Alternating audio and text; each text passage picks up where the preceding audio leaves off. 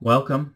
We're ready to begin our Sunday school this morning, and I trust that you're ready to dig into God's Word. And as we continue our study, we're in chapter 9 of our book, Changed into His Image. And this section, of course, is entitled Renewing the Mind, or Renewing Your Mind.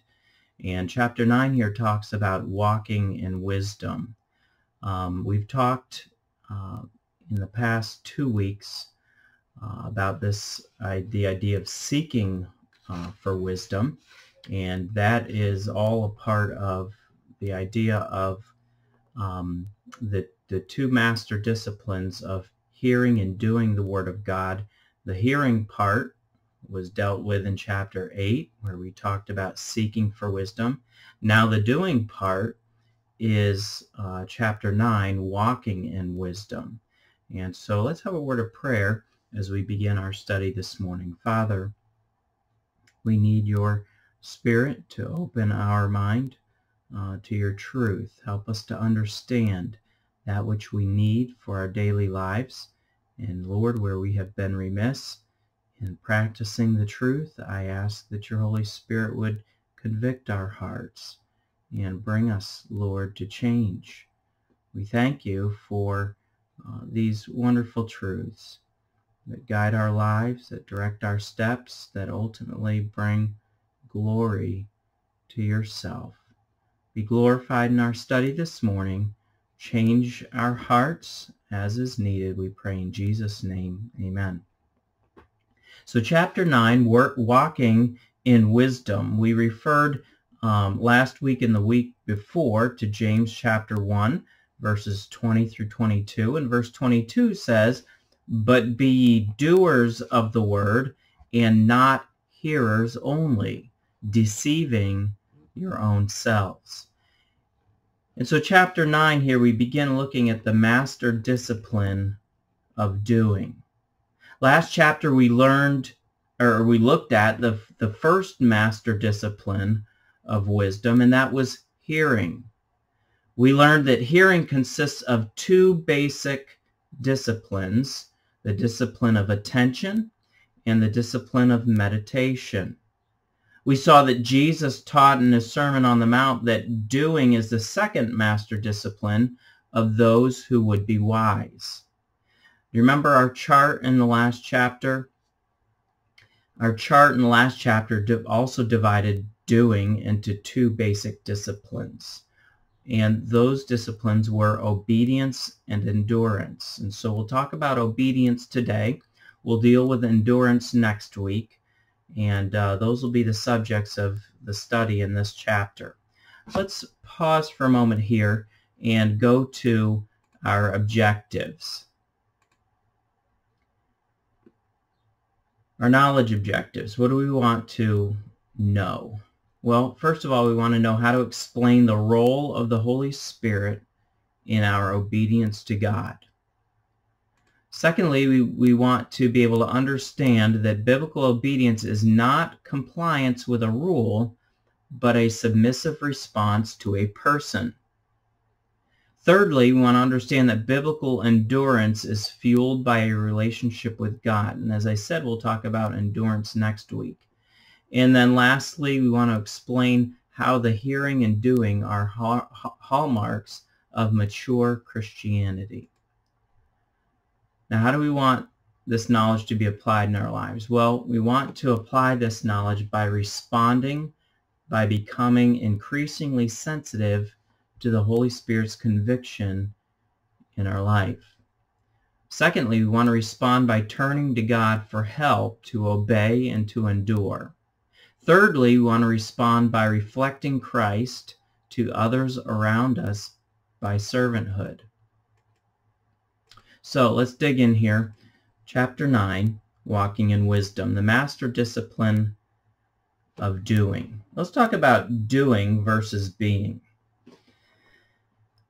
While much of what we look at here is about doing, it's important that we understand that Christianity is not made up of just the things we do or do not do. Okay, we've talked about our relationship with God. And so we need to be careful not to misunderstand the issue. It has to be clear by now that Christianity is essentially a relationship with God, not a set of rules. But at the same time, it should be clear to us that every relationship produces its own rules. Remember, we saw in the illustration last week, that dating illustration, the rule, thou shalt not bring her daisies. Okay, the young man was dating a lady, or a young lady who was allergic to daisies. And we talked about the fact that if he really cared for her, he would learn to remember that she was allergic to daisies, and he wouldn't ever do anything, ever put her in harm's way by bringing her daisies. And so that was a rule that he had to abide by in that relationship. Every relationship generates laws that are consistent with the nature of the person that we are relating to. And it's no different in our relationship with God. Okay? We've talked about sanctification. In that first chapter, we talked about the fact that it is a cooperative venture between God and us.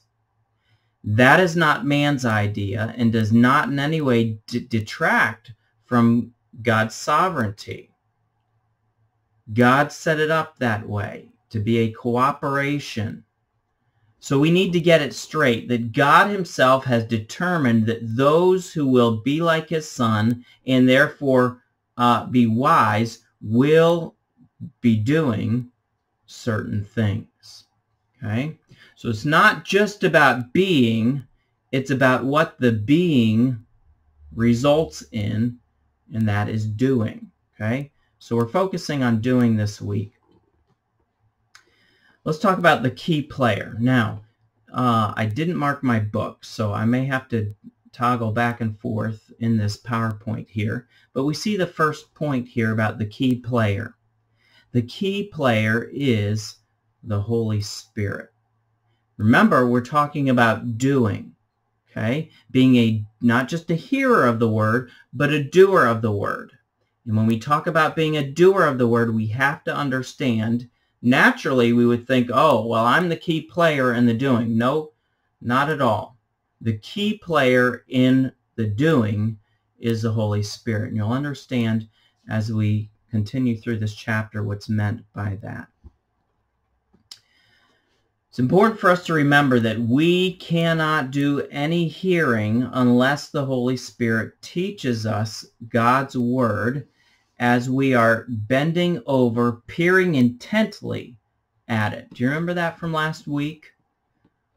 We talked about the Holy Spirit's role in teaching us God's word. We even touched on that a good bit in the morning message last week. We looked specifically at 1 Corinthians 2, 9 through 16. And we found that the Holy Spirit is the one who illuminates our minds. Just as the Holy Spirit is a key player in the hearing aspect of gaining the Christ-like wisdom of a renewed mind, he also is central in the doing aspect. Our flesh, we often find, begs us to obey its lusts. Galatians 5:16 really captures the nature of the battle. And those two verses, 16 and 17, say, "This I say then, walk in the Spirit, and ye shall not fulfill the lust of the flesh. For the flesh lusteth against the Spirit, and the Spirit against the flesh, and these are contrary the one to the other, so that ye cannot do the things that ye would." Right? So we see Paul really lays out the battle there. It is a battle between the flesh and the Spirit. Paul and other biblical writers speak much of doing, but doing is a response of obedience to God the Holy Spirit, and it is to be energized by him. We call this obedience to the Spirit walking in the Spirit, or being controlled by the Holy Spirit. And so we have to have a fuller understanding of the Holy Spirit's role in our lives if we're going to understand the kind of doing that Jesus was calling for in Matthew chapter 7, verses 24 through 27. Do you remember that? The parable of the wise man who built his house upon the rock. There's a lot of confusion today in regard to the Holy Spirit's ministry in our lives. So let's kind of back up and explore the foundations of the ministry of the Holy Spirit. From the moment of salvation, the Holy Spirit is God's resident agent. He personally handles every transaction that goes on between us and God. He has a continual presence in our lives, and that gives us the opportunity for continual fellowship with God. So the Holy Spirit's presence within us is also the permanent seal or mark of ownership that we are indeed God's child. You see that in Ephesians chapter 1, verse 13, in Ephesians chapter 4, verse 30. But in addition to him being the seal, his presence within us is also the earnest, or we would say in today's terms, the guarantee or the down payment. And the Holy Spirit, as our earnest, assures us that God will bring us into total likeness of Christ when we finally stand in his presence in heaven. So we see that he is the seal, the mark of ownership upon our lives. He is the earnest or the down payment that we will be brought to full maturity, full perfection in Christ. Of course, that will culminate in God's literal presence in heaven. And from that base of operation within us, we find that the Holy Spirit has other roles within our life too. Number one, he convicts of sin that would hinder our fellowship with the Father. We find that in Galatians chapter 5 and verse 17, 1 Thessalonians 4, 7 and 8. He convicts us. He also teaches us. We referenced that in our Sunday morning sermon last week. He teaches us more of Christ so that our fellowship with him is enriched. And then he also assists us in our work for Christ. We looked at John 14:26 and John 15:26 in the morning message last week when we talked about renewing the mind. And in those scriptures, the Holy Spirit was referred to as the Comforter. In that sense, he has the idea of one who comes alongside to help. We could say a helper.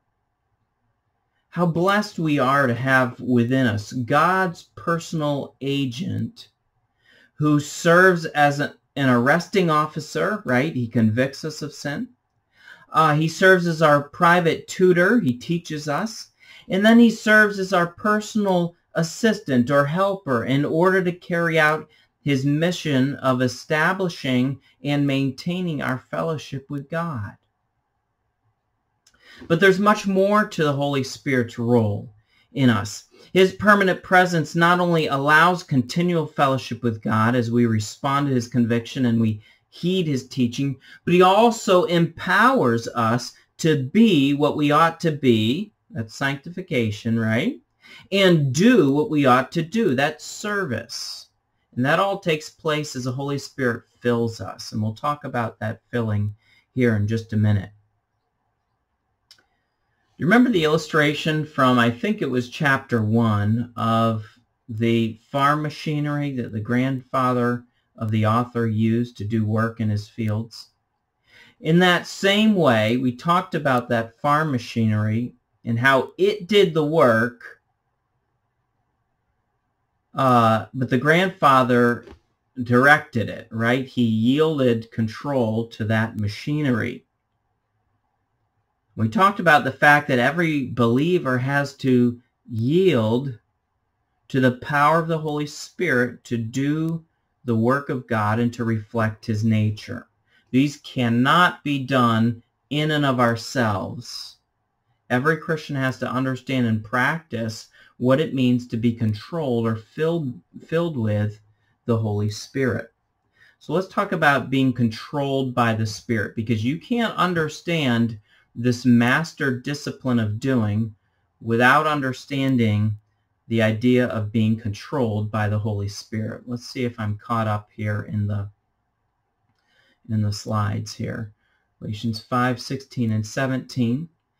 And we'll come here then to this next point in a moment. But let's talk to the truth of being controlled by the Holy Spirit. The indwelling of the Spirit is the birthright of every believer. In other words, when you're saved, you have been given the inheritance or the right of the indwelling Holy Spirit. The indwelling should not be confused with the control of the Spirit. Okay? The control of the Spirit is conditional.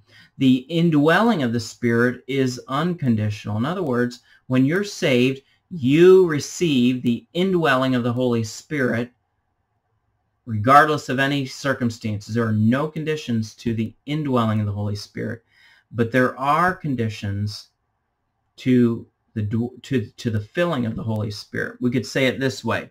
Every believer has the Spirit's presence in his life, but not every believer has the Holy Spirit's power in his life. And so one of the New Testament expressions of the Holy Spirit's empowering work is found in Ephesians 5:18. Most of us are probably well familiar with that verse, which states, "And be not drunk with wine, but be filled with the Spirit." Be not drunk with wine, I left out a little phrase there, wherein is excess, but be filled with the Spirit. Now the word filled here is not speaking of possessing a certain quantity of the Spirit as we might speak of a glass filled with water. It expresses instead the idea of control. As when we speak of someone being filled with rage, we mean by that phrase that anger is such a dominant part of that person's life at the moment that he is controlled by it. He's filled with rage, or in other words, we're saying he is controlled by rage. We might speak of somebody being filled with fear or filled with lust in the same way. That person is being described as being filled with these passions because he is so consumed by the fear, or consumed by the lust, that his behavior is noticeably affected. That's the idea of being filled with the Holy Spirit. Paul compares being filled with the Spirit to being drunk with wine. Now, a man who is filled with wine to the extent of drunkenness behaves differently when he is under the influence than when he is sober, right? He is transformed into a destructive, wasteful person by the influence of that alcohol. It affects every part of the man's life, but it affects his life in a destructive way. And that's why Paul says the effect of drunkenness is excess. He says, "And be not drunk with wine, wherein is excess." That word excess means wastefulness. In drunkenness, there is great wastefulness. That's the effect of being controlled by alcohol. A Christian under the control of the Holy Spirit is also transformed, but in the opposite way. Not in a destructive way, but in a useful way. He too comes under the influence, the controlling influence of the Holy Spirit. And it transforms him so that he walks differently.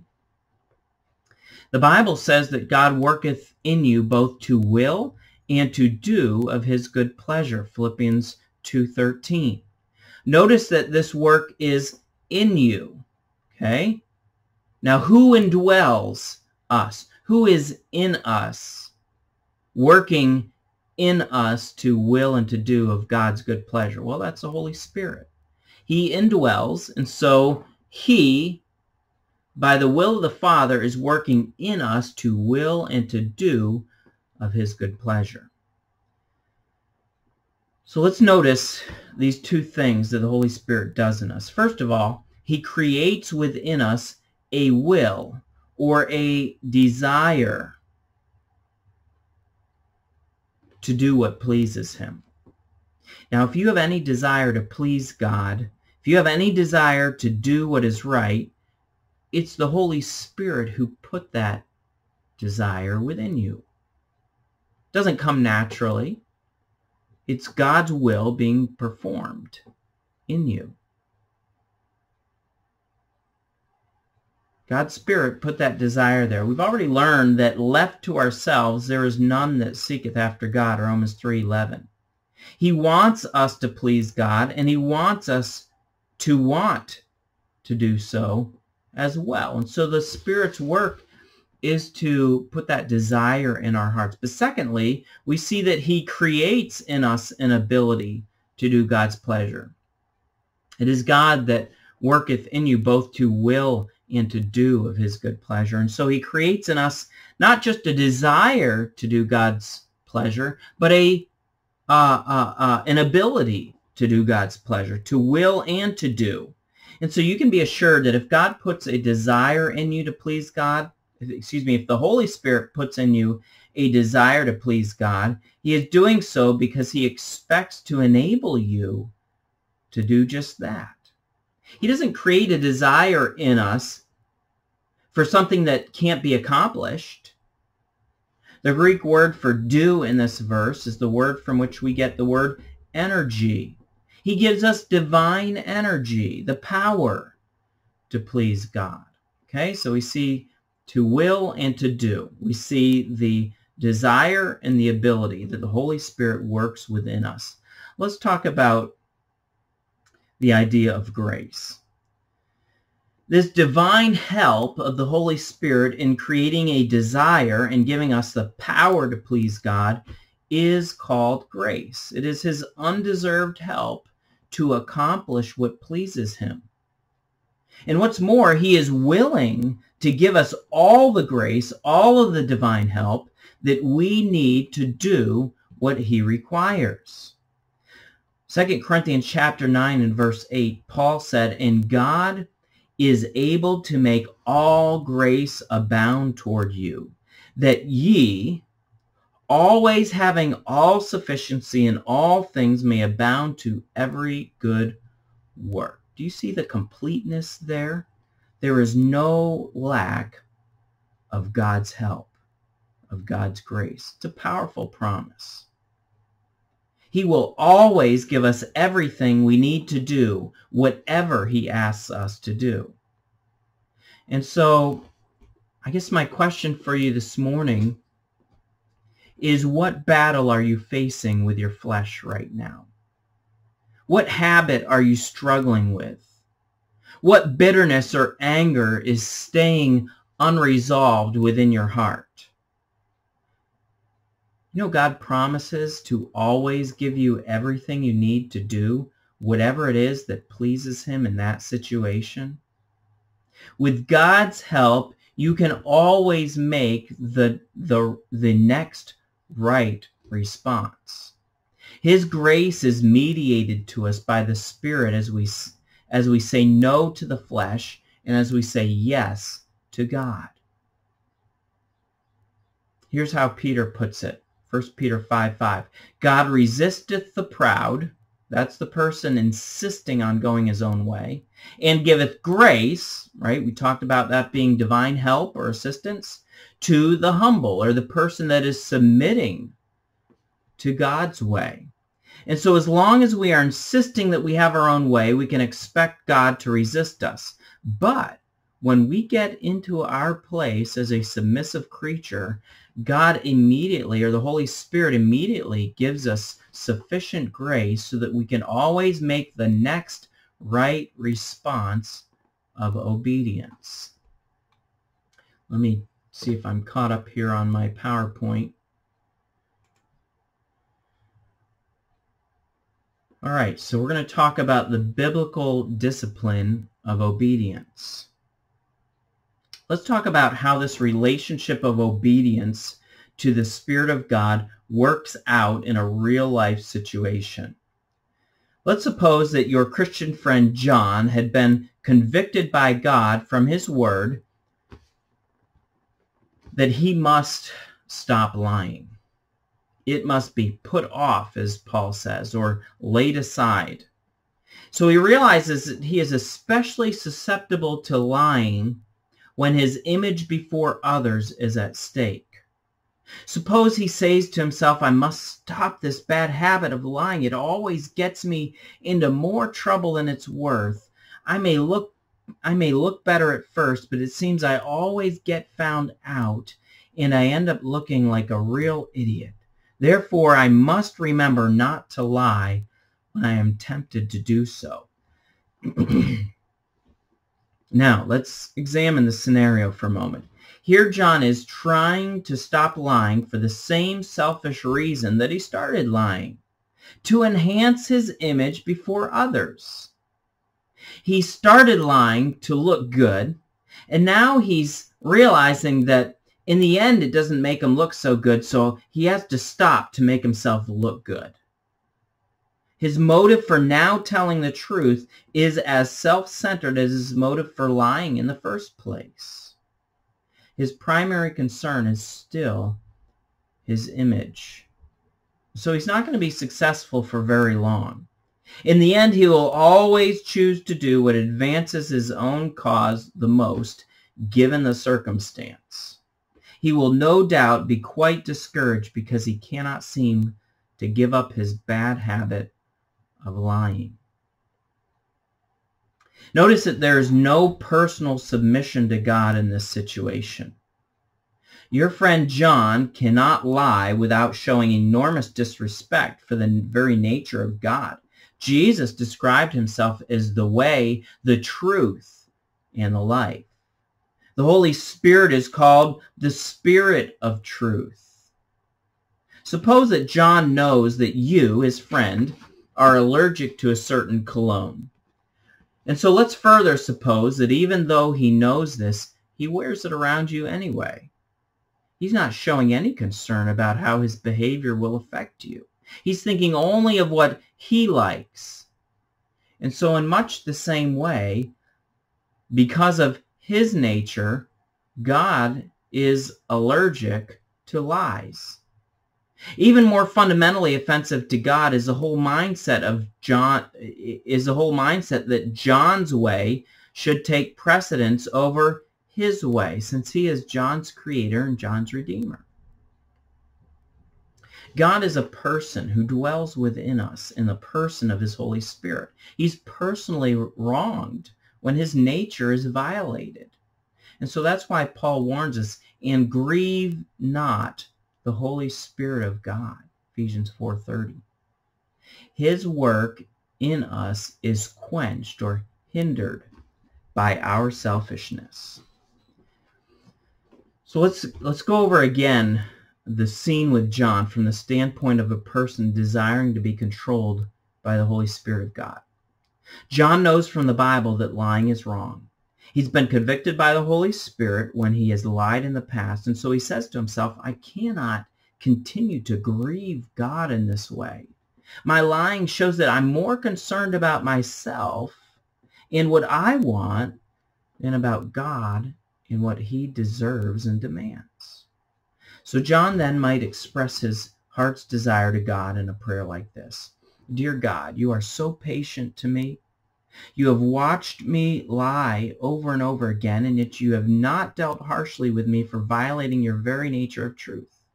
You have faithfully convicted me by your Holy Spirit. I know I've grieved you by my deception. Forgive me for my selfish image for my selfish concern for my own image. I want to be concerned only about how I portray the image of Christ to others through my life. I will need the help of your Holy Spirit to renew my mind as I meditate upon Ephesians 4:15 and 4:25 and other passages about your hatred for lying and deception. May he enlighten my heart with an understanding of your ways. Continue to convict me by your Spirit and help me to be sensitive to his conviction. Help me to speak the truth at all times, no matter what the cost. Help me to be willing to deny everything, including a good image before others, in order not to deny what is rightfully yours, a life that represents you well. Help me to that end. In Jesus' name, amen. When John comes to God with this kind of heart, demonstrated in this prayer, he will receive divine help or grace from the Holy Spirit in order to resist his temptation to lie. The Holy Spirit will, in the process, be helping him to become like Christ. Christ was a truth teller. Christ didn't lie. And so the Holy Spirit will give him grace, enablement, assistance to tell the truth like Christ. And so the key element that we see here in John's heart is humility. David spoke much of this needed element of the heart, humility. Psalm 34:18, the Lord is nigh or near unto them that are of a broken heart, and saveth such as be of a contrite spirit. For thou desirest not, Psalm 51:15-16, thou desirest not sacrifice, else would I give it. Thou delightest not in burnt offering.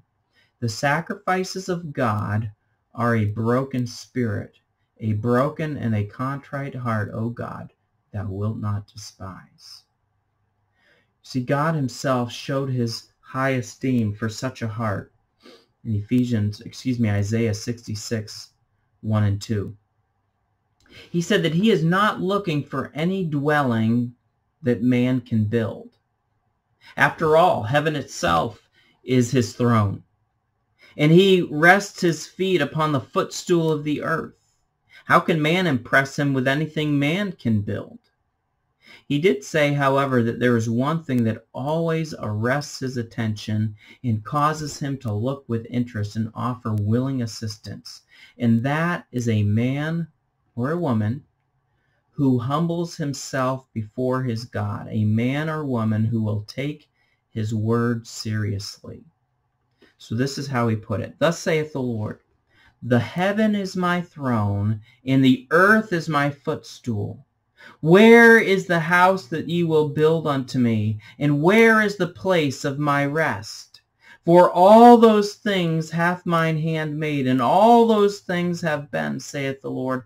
But to this man will I look, even to him that is of a poor and of a contrite spirit, and trembleth at my word. What a statement.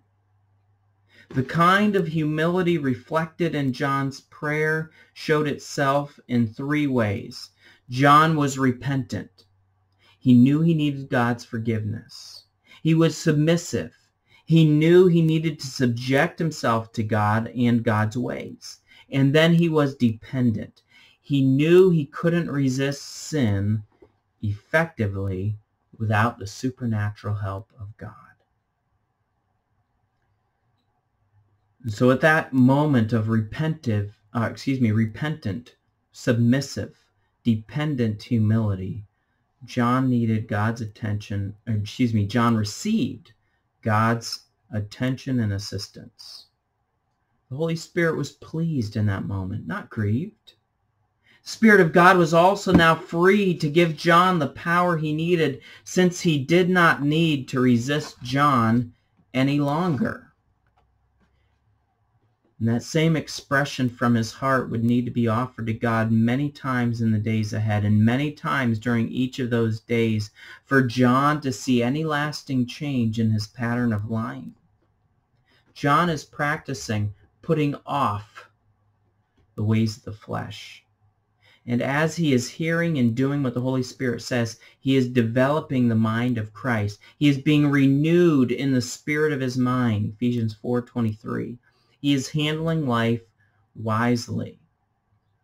So his life is going to demonstrate an increasing stability and fruitfulness for Christ. I hope that's your desire.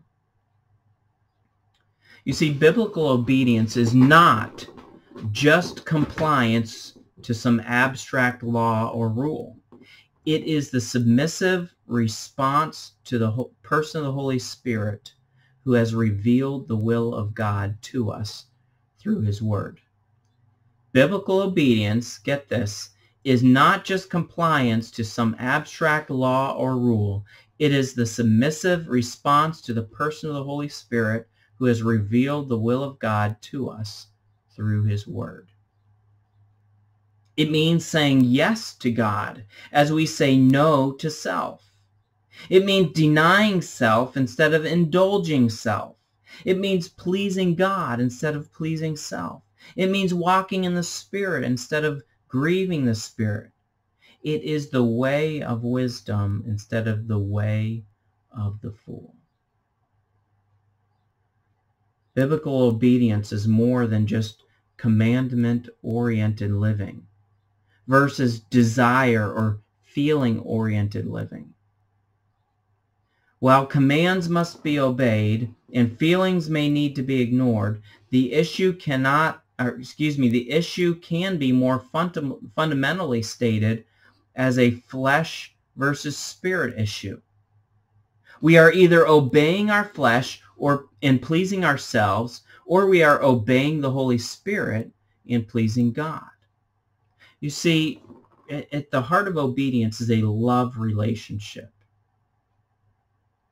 We will always please the one we love the most.